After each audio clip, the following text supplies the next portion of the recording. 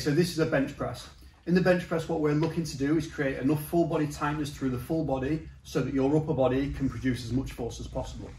With the bench press, it's been linked to increasing your punch power potential. Okay, so we're going to look to maximize that and get you as strong as possible so we can carry over into that punch. So what we need to do to start off with is get Ben to lay down on the bench flat. And I want him to shuffle this way just a little bit on the bench. There we go. So we can see that his eyes are in line with the bar, okay? And that's a really good position for him to be in. So if he lifts that bar off himself, when he does the press, it won't catch onto the hooks.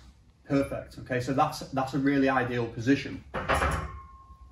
Okay, so talking about the setup then, what we want from Ben is to think about squeezing his shoulder blades back and down as if he's trying to put his shoulder blades in his back pockets, okay?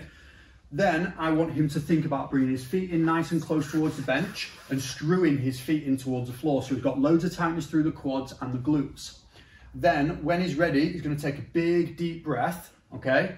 And he's going to unrack the bar. Okay, so now he's got that, he's going to lower it down towards his sternum and he's going to touch the bar all the way down towards his chest and then come up towards the top, okay? So he's just going to give me 4 more reps like that. Here we go. Awesome, and then he's going to re-wrap the bar all the way in. Just put it all the way in and then he can relax.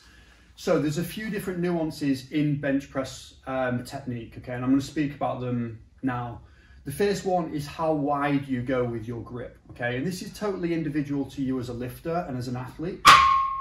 The ideal grip width is going to be slightly outside of shoulder width, okay? So slightly outside of shoulder width, and that's probably about right for Ben, okay? The other thing is, do we wrap the thumb around the bar or not? And this comes down to comfortability and how it feels for you as an athlete.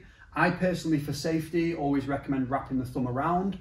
But if you've been lifting for a long period of time, you can go to a thumbless grip, okay? But that is ultimately going to potentially affect your safety in that, okay?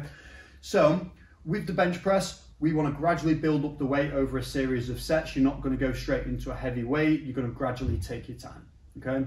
So that is the bench press.